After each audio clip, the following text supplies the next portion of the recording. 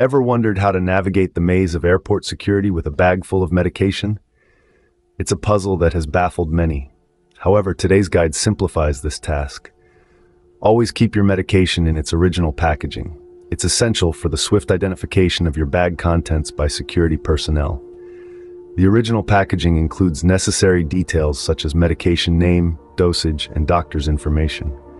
Invest in a clear, plastic, zip-top bag for medication storage. This enhances visibility for security officers without needing to open it. Don't forget to carry a letter from your doctor outlining your medical condition, prescribed medications, and their necessity during travel. Consider having this letter translated if visiting a non-English speaking country. Declare all medications, over-the-counter drugs, vitamins, and supplements at the security checkpoint. Remember, rules vary globally, and certain drugs may require prescriptions in other countries.